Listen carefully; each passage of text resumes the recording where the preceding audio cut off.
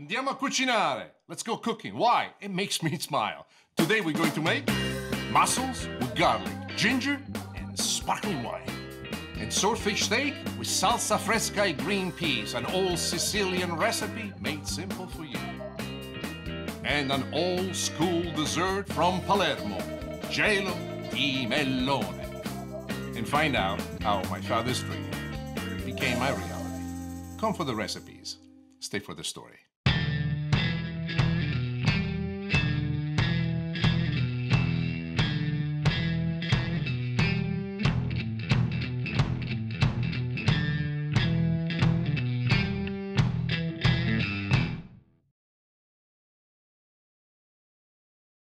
Mariuccia.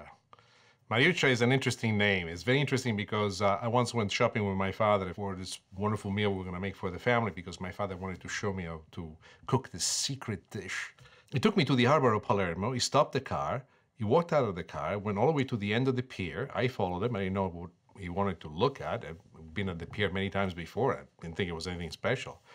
And then once he got to the end of the pier, I remember he took out his cigarette, put it in his mouth, lit it up, took this big blow of smoke puffing right out. And I still did not know why we were there. And then he said to me, her name was Mariuccia. My father Vincenzo was a most interesting character with a passion for cooking. Especially when we would discover something new, a new ingredient, he had to try it to figure out a way on how to fit it in.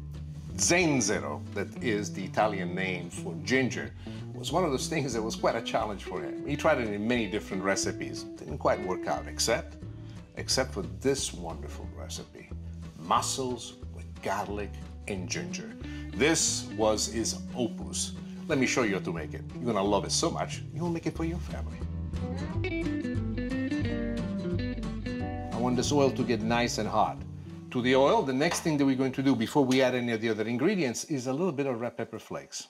By frying them into the oil, we make the oil spicy.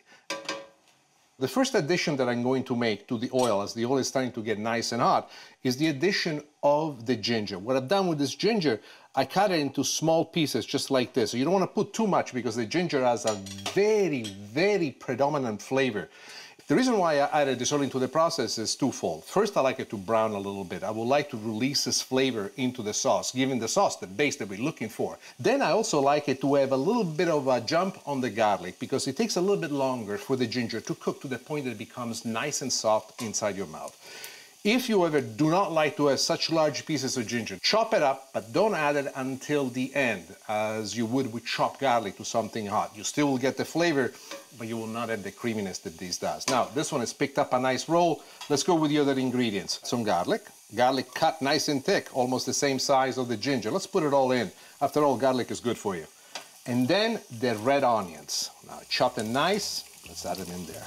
At this point, one of the things that I like to do is to get my trusty red spoon and stir. Then also what I do, I reduce the heat from high, which I had it before, to medium. In this process, I have a better command on everything that's taking place. I can watch it, make sure that nothing burns. There I can see already the ginger picking up the wonderful color that I was telling you about. At this point, another thing that I like to do is to add a little bit of the herbs, and we're going to go with the chopped parsley. People always ask me, why so early into the process? It's going to burn, it's going to become black. That's not the issue for me. By adding it now into the base of it all, what will happen for us is that it's going to fry and release its flavor into the sauce, giving the sauce this finished look. This is spectacular. A little bit of salt, a little bit of pepper. Mamma mia, che aroma sta uscendo fuori. Translated from Italian, it means, what a wonderful aroma is waffling through into the air. Oh, this is the point in which you want to go ahead and add the mussels. Now, mussels fresh. If anybody tells you that they got a great recipe with frozen mussels, you do not want to be friends with these people. They're trying to kill you. Fresh mussels is very important. You also have to realize that mussel is something quite delicate.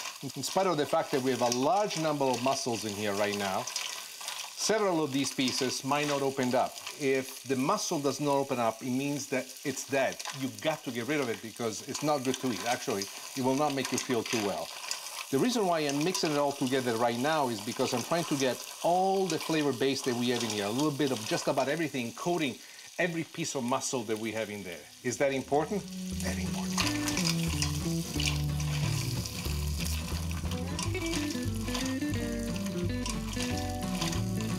Now, I told you already before that this is one of the recipes that my father put together, but the real key was not just in the ginger. My father decided as part of the wine reduction not to use regular wine. He used sparkling wine. So I remember as a little boy I said, Papa, lo champagne. No, it's champagne. Prosecco. Italian sparkling wine. So to this very day, when I make it, I always use some kind of Prosecco when I add it to it. You can do it anything that you want, as long as it has some bubbles. And the only difference that the wine will bring is a bit of effervescence in the sauce. Here we go with the sparkling wine.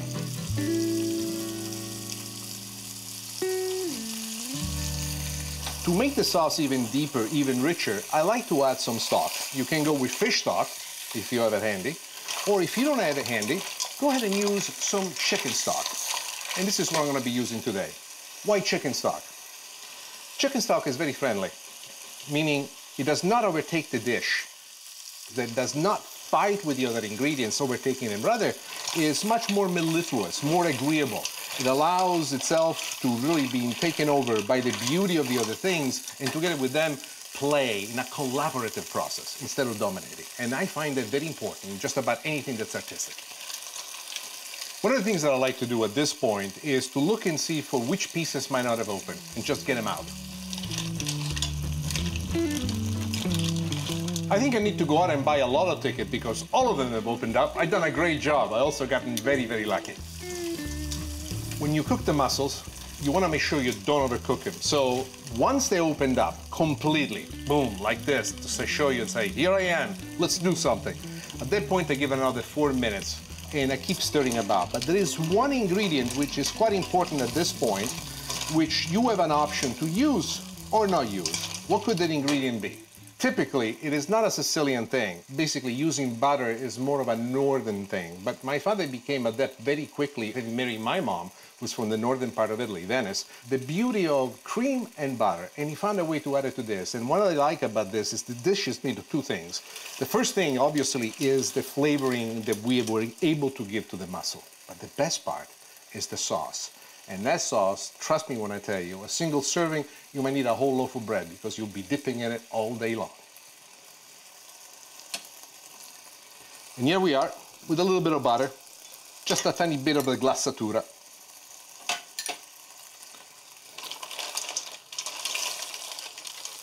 Che piatto favoloso! Che bellezza! Che fantasia! What a beauty! What fantasy! These are not words that I use all the time, but they remind me greatly of the way my father used to describe his dish. Well, my dear friends, we are ready to plate this. Let me show you how to do it. These mussels are more than just seafood as far as I'm concerned. It's a long-lasting memory of my dad and the beautiful things that he taught me how to make. They're fantastic, they're full of flavor, and they have, in my opinion, truly the secret of optimism. A man who kept trying and trying and trying until he found the right solution with the right ingredients and the right combinations of flavor that made this dish real. I think that this dish should be an hymn to optimism, and that was exactly what my father was, one of the greatest optimists I knew. After all, he was my dad. Signori e signori, this is how you make mussels, garlic, ginger, and sparkling wine.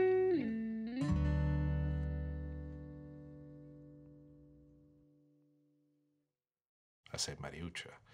And for a moment, I didn't say anything else because there is no Mariuccia in my family. My mama is Massimiliana, my aunt is Buriti, one grandma is Maria, the other one is Adele. Who's this Mariuccia? And I didn't feel like I really wanted to know what was happening. My father repeated it again and says, her name was Mariuccia. And as he did that, he reached inside his pocket of his jacket, he pulled out a yellow document, something that God knows how long he'd been keeping it to show it to me. And he gave it to me to look at. The document was a legal document for Mr. and Mrs. Stellino, who had been approved to board the SS Mariuccia that would have taken him to New York, where he was going to immigrate to United States as a chef.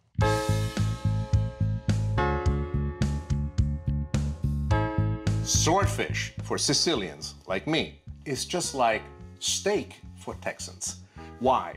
It's our favorite fish, especially in the coast of Sicily. In summertime is the only fish. I would like to show you a very simple way on how to make a steak of swordfish with an accompanying sauce that truly brings out the best elements of the fish. The sauce is made with tomato sauce and peas. So simple, so good. Let me show you how. We got a nice high heat on the pan. We're gonna add the extra virgin olive oil. In this oil, we are going to cook what I refer to as the base of our sauce. In spite of the fact that we're going to use a tomato sauce to make this sauce, you need to have certain other elements working at the base of it to expand, to open up the flavor. One, you know, it's the thing that I use all the time. That's red pepper flakes. I like to add them because it allows me to control the amount of heat that you have. Red pepper flakes, I find they're usually 1/4 teaspoon, which is a good pinch of your finger, is enough just to give it a present. If you're anything like me and you're not cooking for my wife, then you should do more. And I do it twice. Puts out this wonderful spiciness to it.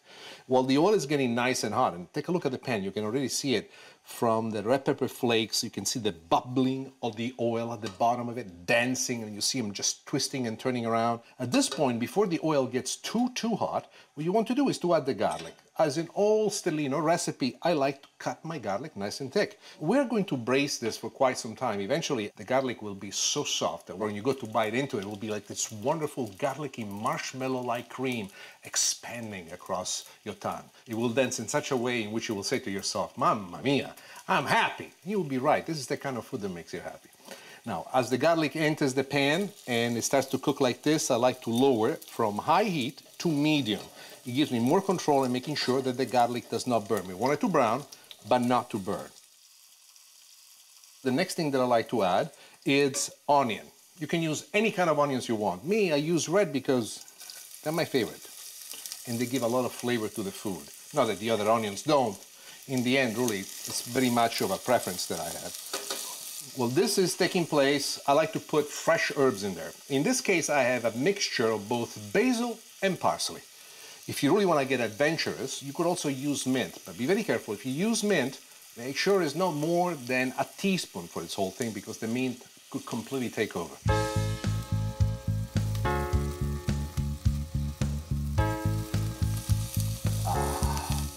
Now, while this is cooking, I like to add a little bit of acidity now to kind of give a specific taste to it. And we're gonna go with a little bit of white wine. Once you add the wine, immediately you raise the heat and you start stirring.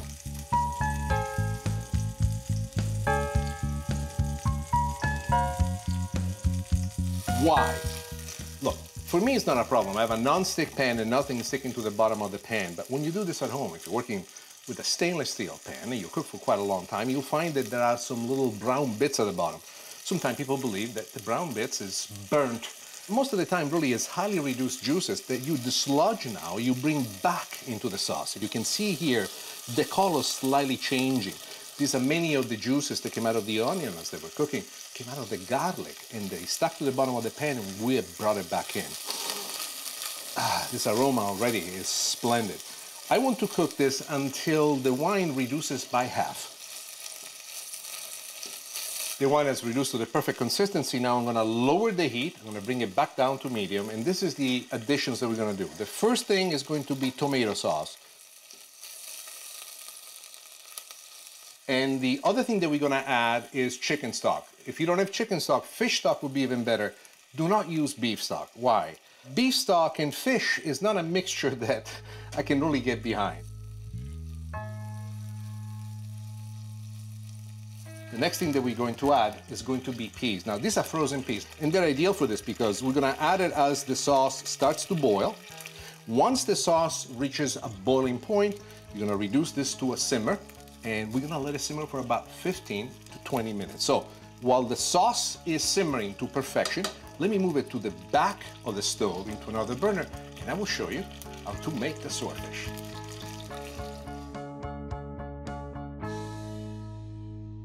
This is a fantastic slice of swordfish. I have cleaned it just right. Already salt and pepper on one side. I'm gonna put it face down. As soon as it hits the stove, I reduce it down to medium. A fish steak this size, you want to cook about 2.5, 3 minutes per side on medium-low. While the steak is cooking, and I keep calling it the steak, truly is fish, it's swordfish, but to me, I call it the steak of fish. We add a little bit of pepper on the other side, and a little bit of salt. Whenever you can, try to use sea salt. I find that the flavor of sea salt is much more conducive to this. The importance of letting the fish cook untouched into the hot oil is quite important because it allows for the fish to build a crust on the outside, sealing all the juices in.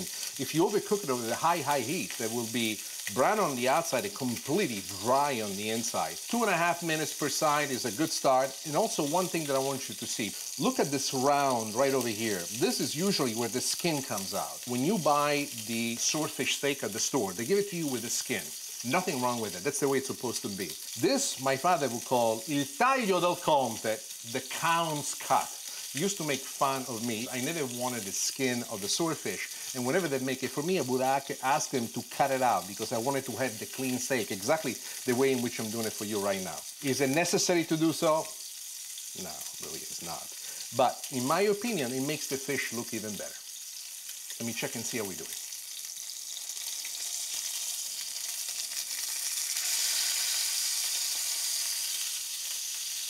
All right, the fish is cooking perfectly well. Let's now turn it and let it cook on the other side. Now, watch the technique that I do. I put it underneath. This allows me to guide the fish as I do it gently, and look. This is the color that you're aiming for. We're gonna let this cook a few more moments and you will see what we're going on. Now, the things that I love the most, this little picking up of the brown, you see it's just on the edges, which still means that the fish itself, and you see as I touch it, has this wonderful tenderness to it. The ability to retain the juices inside the fish is the most important thing that you must master as you cook fish. If you treat the fish with respect and attention, the fish will taste wonderful for you. The fish has finished cooking. This is exactly how we like to have it. I'm touching it here. There's a nice resilience going back, meaning that the consistency is perfect. Now, let me show you how to plate this wonderful dish. First thing I like to do is to put the richness of the sauce all over the plate at the bottom, like a nice little lake. Make it so that the fish does not feel as if it come out of the ocean. It has its own ocean made of tomato sauce, garlic, onion, wine, and peas, just like this. To me, what makes it unique is the memory that I have of my youth in Sicily, the love that I have for swordfish, and the combination that I have with something that's so basic, so simple, that anybody can make in their home, in their kitchen, with the average pots and pans and ingredients that you find at the store. And this, ladies and gentlemen, is how you make Sicilian swordfish steak with tomato sauce and peas.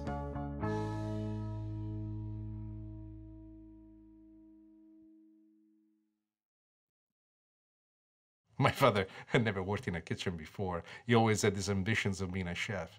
So at the moment I kept the document in my hand that I looked at it, and I realized that he'd gotten his work permit to come to the United States just a few months before I was born. Both him and my mom made a choice, and the choice was to give me a life in Sicily, protected, surrounded by my family. Gelo Di Melone, watermelon pudding. This is a Sicilian specialty. Actually, it's a specialty from the town of Palermo, where I come from. Let me show you how to make it. It's wonderful. We have processed the watermelon to the perfect consistency. Now what I want to do is to strain it. To make my life easier, I moved everything into this container right here that allows me to control the pour. Is this a big deal? Does it make taste better? No. But make sure that your kitchen is not messy while you do it. Once it's in there, the next thing that we want to do is using the back of a spoon or an instrument like the one that I have, you want to push all of the liquid right through. Now the big pieces with the pieces of seeds are gonna be held back. And this is great because this is going to give you the opportunity to have a wonderful, smooth texture. But also what it's doing for us is giving us the opportunity to make this even smoother for its final product. Whatever is left behind that doesn't go through, don't worry about it. It's not meant to go through. You just want to have the smoothest and the finest of textures. And this process is what ensures that for you. The watermelon as it is sweet on its own. But to be perfect, it needs to be sweeter. Sugar is our best friend. So what I like to do to this amount is almost to add anywhere between 1/4 to 1/2 of the volume in sugar. Remember that this is going to be cooked, is going to be reduced, and this sugar is going to bring out this enormous flavor. Why is it that Sicilians love sugar so much? Salt was always something that came from the sea, was very inexpensive. Sugar, on the other hand, most of the sugar refineries were up north. And the southern part of Italy really did not have access to sugar. And the reason I think why Sicilians like to cook with sugar is to show off their wealth. It was one of the most expensive spices for a long time. But in this particular case, it has a function, and the function is that it really brings out the flavoring that we want. We are perfect. Well, let's put this into a pot, let's cook it, and let's reduce it to pudding consistency. The strained mixture goes straight into the pot with the heat underneath. What you will notice is as much of the sugar likes to inhabitate at the bottom, you have to reincorporate it back in there. You start out on high heat, then you reduce it to medium high, and you bring this to a boil. But there is one very important ingredient missing, and what is that? Sugar we have, watermelon we have. What else could it be? What dessert do you know that does not have vanilla?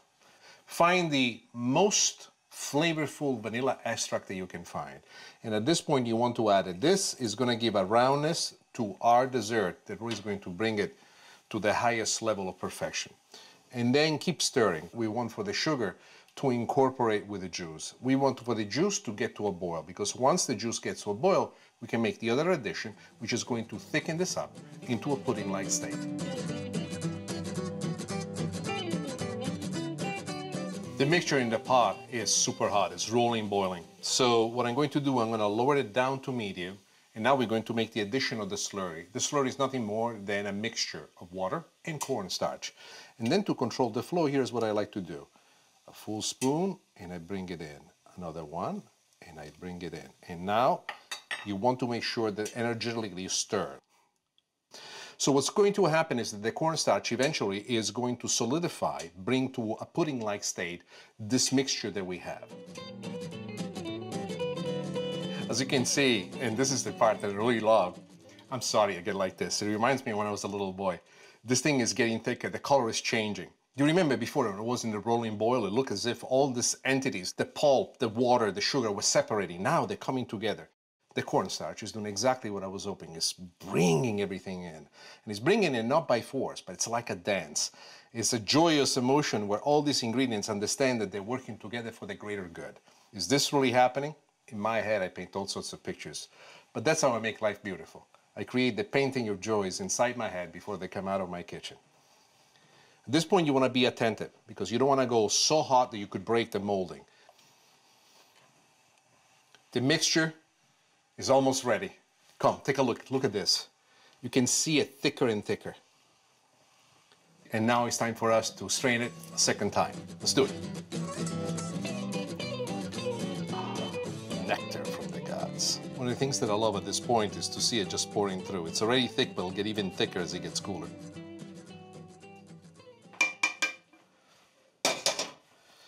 And then, right through the strainer, push through. I guarantee you, unless this time is the one time that I've done it perfect, there are some pieces of the cornstarch that have solidified, tiny little balls. We want to hold these behind. We want to make sure that everything is perfect, smooth, almost make it ice cream-like consistency. Oh, wonderful, wonderful. Look at this, fantastic. Now we strain this to perfection. All that we need to do is plate it. I got a couple of little additions that you're going to find very, very unique.